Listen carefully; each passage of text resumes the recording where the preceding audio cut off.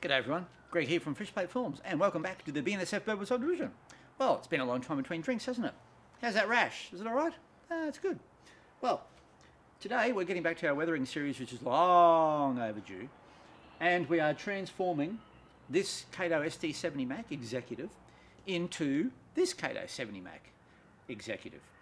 Two models that I've had for a long time, and basically needing a weathering, and I started the weathering project with these a few years ago, doing a black wash on these locos to fill in all the little cracks and get shadow lines in there. And we'll be doing that a little bit differently again when we go inside to do the dusting and the pan pastels, and we'll be using some Tamiya Panel Line, which is fantastic stuff, and I use that quite a bit. It's like an indigo ink. Anyway, so the first thing we're going to do is put a light fade on some of this with an airbrush, and then we're not going to make it too dirty. These Macs tend to look pretty good, and they haven't been patched yet. These have to be patched. So what will happen is when I finally get the decals, I will clean some of the weathering off, like in real life, and put the BNSF patch on there, and it'll look like it's just been done in the shops. So let's get into it, and the first thing we'll be doing is doing a light weather with a light brown or a light sort of bony colour. Then we'll go a little bit darker on the trucks. Our trucks have many colours on them, probably 4 or 5 different colours, even more. And we'll be doing some initial colouring on the trucks with the airbrush, and then we'll be doing some pan pastels inside, and same with the wheels. And the wheels we're going to be doing with a rolling road. We won't be taking the trucks apart and spraying the wheels separately. We'll be doing it with a rolling road. So that's something to look forward to. So let's get into it. First thing, mix our paint with these little mixers. Now we have to be very careful with these lights. You can see how that's come on there. We have to be very, very careful. Just a quick little one up the fuel tank there. And that is about it. We're going to come from this side, get in there to the fuel tank. Like that.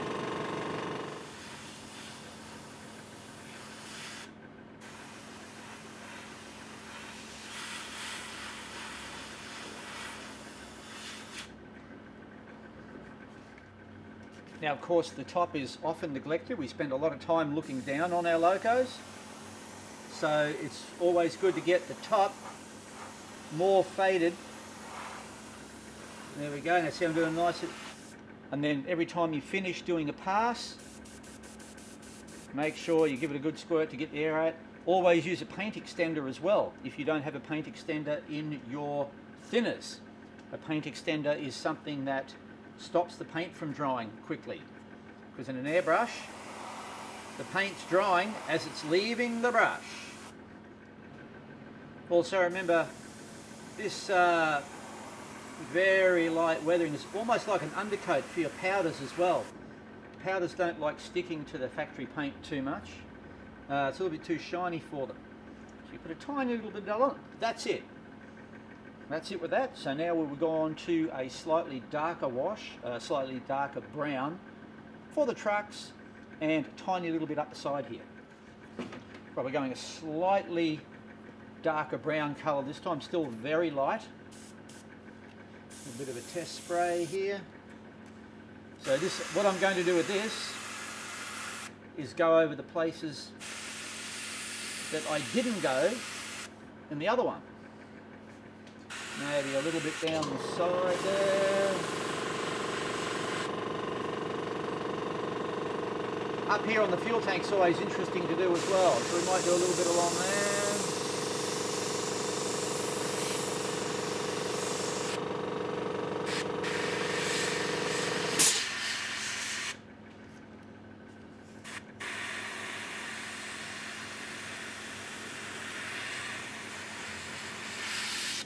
Also with this EMD trucks, make sure you get down here and round here, and also what I'll do, I'll put this on the ground and turn these trucks to get them into here. And also do the fuel tanks, end of the fuel tanks. They get filthy. Now I'm not going to go up the side here with this colour.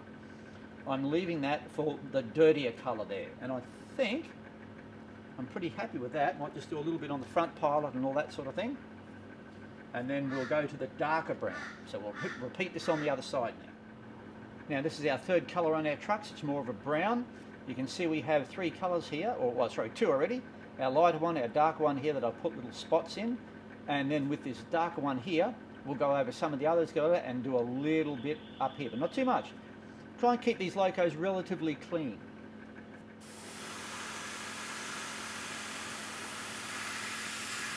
See that slightly darker there?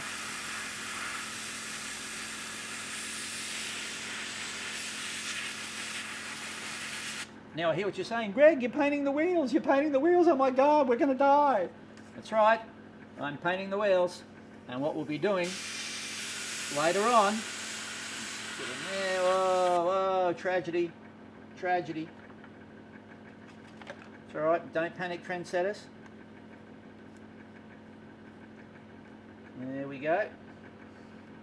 I've got some, obviously, I've just washed this out, so there's a little bit of, there we go, let's leave that in there.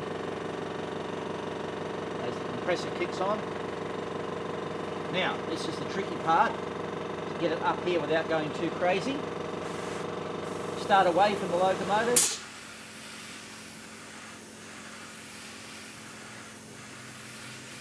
Oh, see that there? Boom, boom, that's it. That's it. Super, super fine. That's all I want.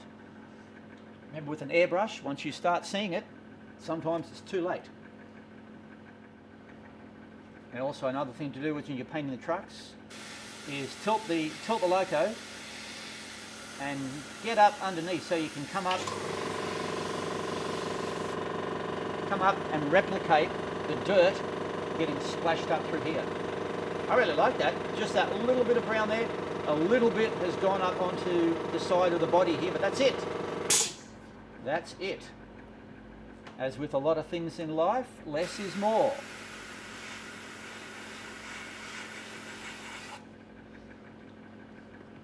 Now I'll try and get some stuck along in this little top of the fuel tank there.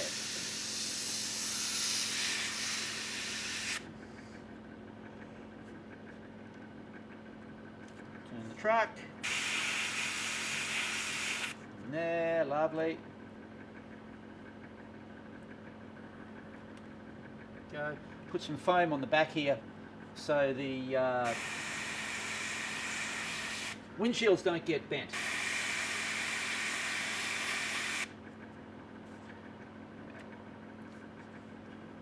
Same thing, tilt it up to do this underbody of this front truck here.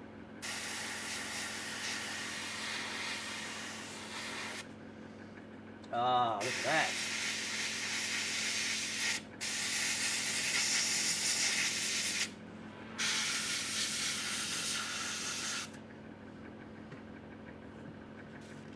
I'm liking it. Now for our last colour, we're using this darker brown. This is rail brown actually, I think. Yes, it is. Acrylic. Now, how do you know when you've mixed your paints correctly to the right thickness? They say milk. I don't know what bloody milk is. Well, I know what it is. I don't know how it... You can see my test here. If I can get it to run, you know, about that far, thereabouts, it's about right. There is, you can find a thing on YouTube where a guy has all these little flow charts and they actually time it, but you can see most of mine run about that far. So you can see some of these here, that wasn't runny enough. Some of these here, maybe that's a little bit too runny. Somewhere around there is a good thickness for your acrylic paints. Now what thinner you use is totally up to you. I've experimented with some homemade ones and they work pretty well. The main thing is that you use a paint extender. That's crucial. And what that does, it stops the paint from drying in the airbrush. It just gives it that little bit more time to dry. Okay, here we go there, rail brown. Always do a test spray first. Very lightly. You can see the darkness there, so I'm going over different areas. So there's still a little bit of thinner in that, but that's okay. I'm not going to go up on the body anymore. I might do a little bit here in the fuel tank.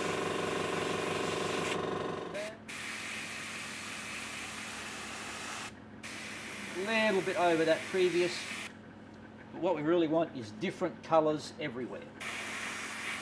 Blend that in. on the end of the fuel tank there. We might run a little bit along the bottom. No, I think I'll leave that, actually. I'm really happy with that. So you can see the three different colours. You've got one there, the other one just on the end of it there, and the darker brown there, and the mid brown is sort of somewhere here. Now what I could do, if you didn't want to take the wheels off or do them on a rolling road like I'm going to do, you could literally spray this part here now, take the loco away, roll it forward a bit and bring it back. But I don't care because wheels are patchy. We're going to put this up on a rolling road like a dyno, and the wheels are going to spin, and we're going to paint the wheels over this spray so we get a more even, and it'll be a really interesting effect. But once again, there's more than one way to skin a cat. But there's only a couple of ways to boil them. No, come on, that's another. I like cats. I couldn't eat a whole one though.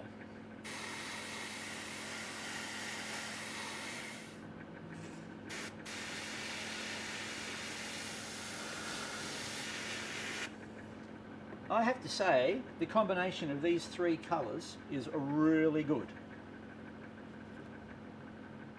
Now what I've also done is put a little bit of that rail brown on the roof here to simulate a bit of rust and dirt, and a little bit along here. And where else have we got here? A little bit on the sides of the cab there. And we can put some powders over that for rust. And that'll do. Now you might be saying, you haven't masked the windscreen, you haven't masked the windscreen. No, I don't mask the windscreens because in real life, dirt gets in all around there, and what I do is I come back with a little Q-tip and I go in there with a little bit of isopropyl alcohol and I literally clean the windows. It comes off like that, and that way you still get the dirt on the sills and all around there, and it saves pulling tape off. I know if I tried to mask this, I would break something trying to get the tape off, so that's why I don't do that. It's a method in my madness.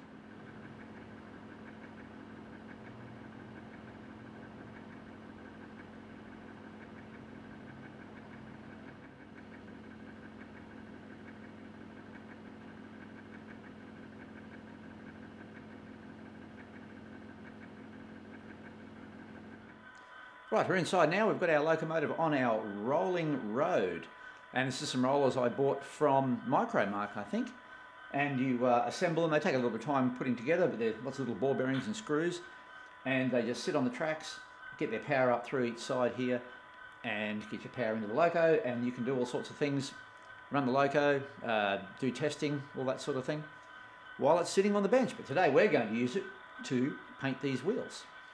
Right, so we're using this brown, where are we? Brown here. It's a, what's it called? It's just called brown. Tamiya brown. There you go. And I'm doing the two wheels that aren't on the roller because I don't want to risk getting paint in these little rollers here. So we'll do these two, then we'll put the rollers underneath this one, do the middle truck, and then we'll do the rest of the locomotive. We'll come back and show you what it looks like. Also, always have the wheels running away from the brush.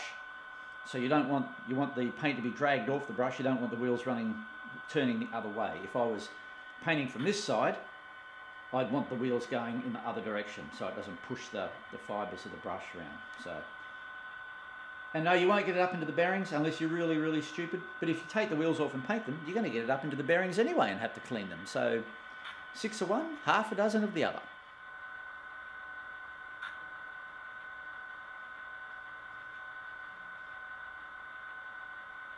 You can see the, I'm going over the tread there.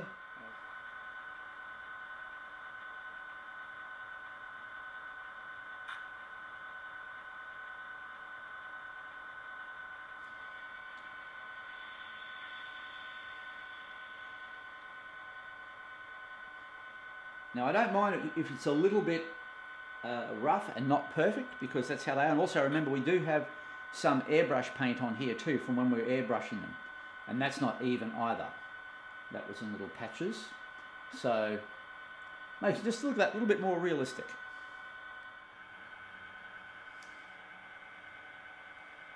Just have to be a little bit careful. This is quite hard for me to do with my one eye here for some reason. I don't know why. I'm having a lot of troubles seeing where I am. But anyway, I don't care if it's not perfect, because remember you can see the paint coming around here from our airbrush, and as I was saying before, you could actually do this with an airbrush. You could airbrush the trucks, and we've probably got about, gee, with the airbrush you've probably got nearly 2/3 of the wheel there, and then you could roll the locomotive forward and do the rest of this wheel with the airbrush.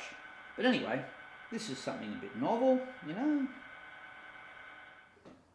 Okay, now we're going to get into the detailing side with pan pastel powders, and also we're going to put some really fine shadow lines in with this, what I've been talking about.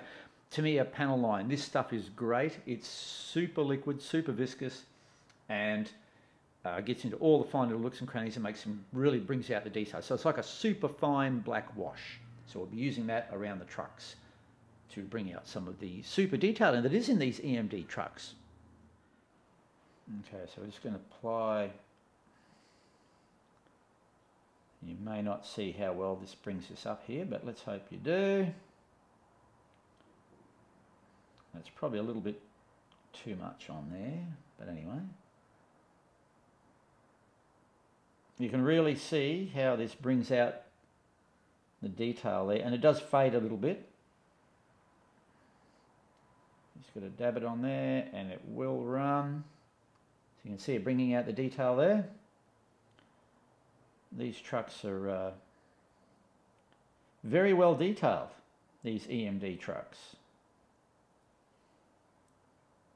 And of course you can go as much or as little as you like. Get rid of that bit up there. So you can see that bringing out the details there. We can also go up here if you want and do those.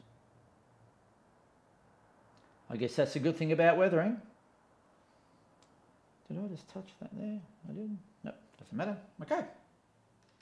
Now I've also used the panel line to do these vents here, only just like lightly, and I've used it on this vent here because I didn't want it to be too rough, too black. But these ones here I've actually used panel line, and then I went over with black paint. Now onto the trucks, we're just going to give a little bit of accent colours to the trucks, and we're going to use this a rust here, light rust, and a brown, dark brown. These are pan pastels, which I really like, and we'll be applying them with this really soft brush here.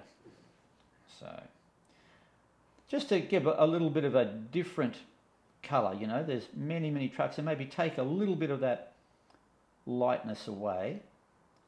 Now what I've found with these pan pastels is if you use a really soft brush, it goes on more like a sponge, but if you use a coarser brush or something else, they tend to not be applied as heavy. So don't worry, see that's getting rid of that there.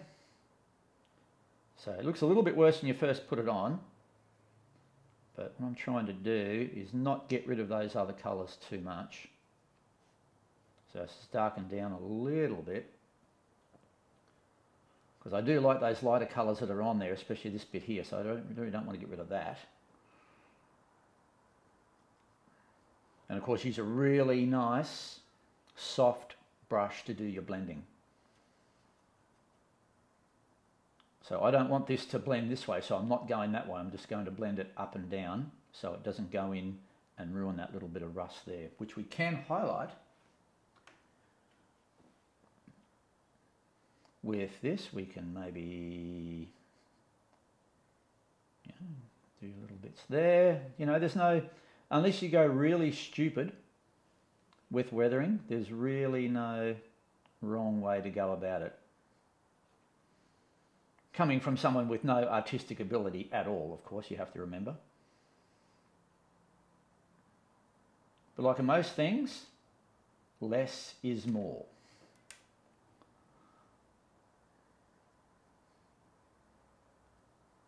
There we go, I like that, I do like that.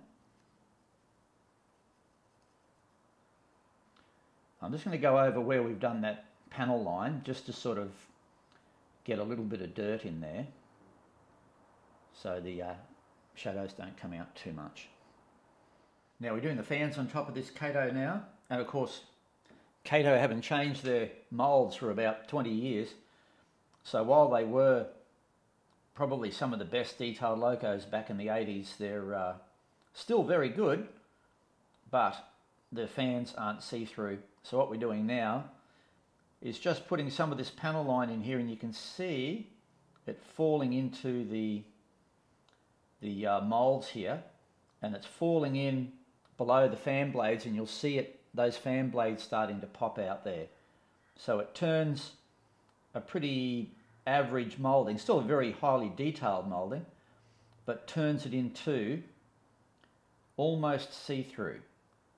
And that's why this panel line stuff is so good, because it is super, super fine and runny. Viscous is the word that I'm after. And it really does make these fans pop out. So if you really want to get into some really fine detailing on your locos, as in weathering, this panel line is great stuff. By all means do a black wash first, which I think is a good idea to get that plastic look off the locomotive or your rolling stock.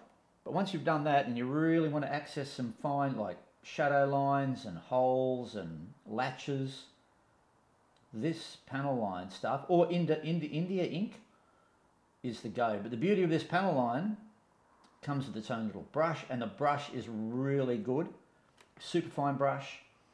I've been using this one tin for about 5 years now, and I've still probably got 80% of it left. So there you go. Tamiya Panel Line. Tamiya, send me a free bottle. Bastards. There we go. So you can see there now that those fans almost look like they're see-through, but of course they're not. And you can see, because the panel line has fallen off the blades and down into the slots there, that most of it has fallen off the blades and gone into the crevices, which is what it's supposed to do, and it's made the fan blades pop. So there you go. There's a Fishplate Films fun fact for you to try at home. Now, I've said it before and I'll say it again, we spend an awful lot of time looking down on our locomotives and rolling stock, probably more than what we do looking at them from the side. So I think it's really important to get the roofs of your rolling stock looking good. So I sort of spend a lot of time on that. I just want to take that little bit of brown there and make it a little bit less obtrusive. Maybe just a little patch here and there. Now, of course, we've done the roof of this locomotive when we were spraying it. We put a very light spray on there with the airbrush, and what that does is that makes the powders stick. They don't like sticking to this shiny paint. So, although I have noticed some of the new freight cars around, especially Atlas and a Thurn to a degree, their flat matte paint takes powders quite well. But these old Kato locos, certainly not. You really have to put some basically primer on them. And even with this exhaust here, I've painted that black with a brush in there, and I did paint around here a little bit with a brush, but it's didn't stick real well.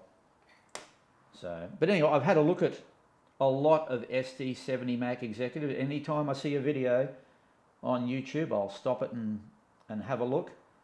And to all those people who film the tops of trains, thank you very much, especially when they're slow, because we don't get to see the top a lot, and you certainly need to see how the tops look.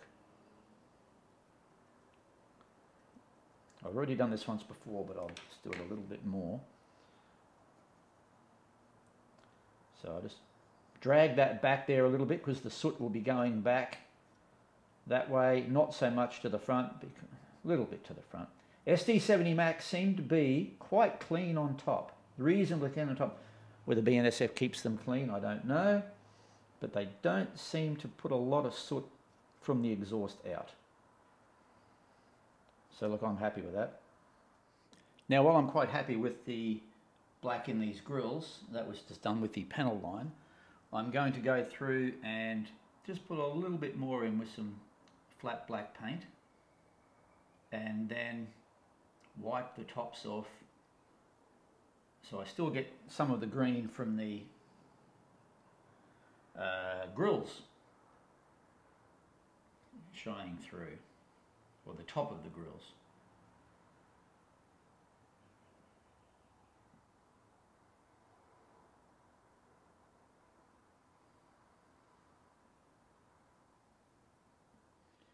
Now what I've done, I've let that dry a bit, and I'm just going to go across here now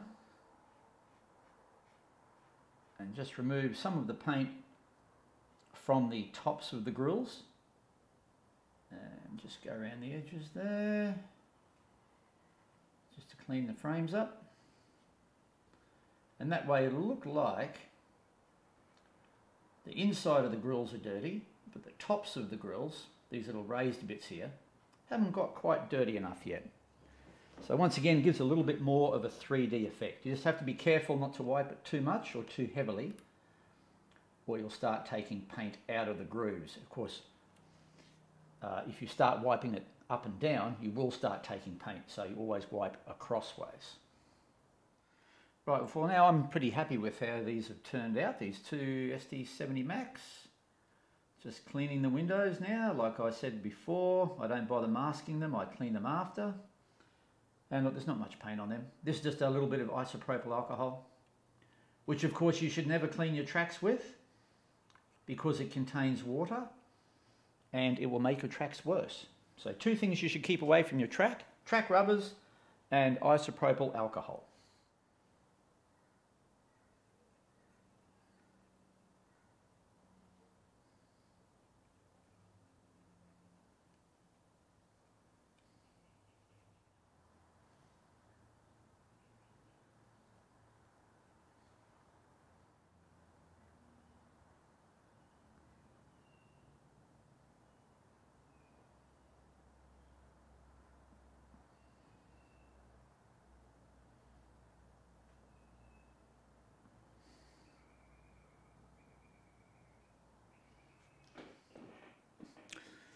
Well, there you go. That's my take on weathering a SD70 Executive Mac. Of course, there's many ways to do it. I'm still learning. There's lots of other techniques you could do with cracking paint and blistering and stuff like that, but I'm not up there with that technique yet. But this is, I think, a pretty good medium skilled weathering that anyone can do with a little bit of practice. And also it's a light weathering as well. So as a lot of these Macs, Executive Macs, are quite clean, which is good for BNSF to keep them clean.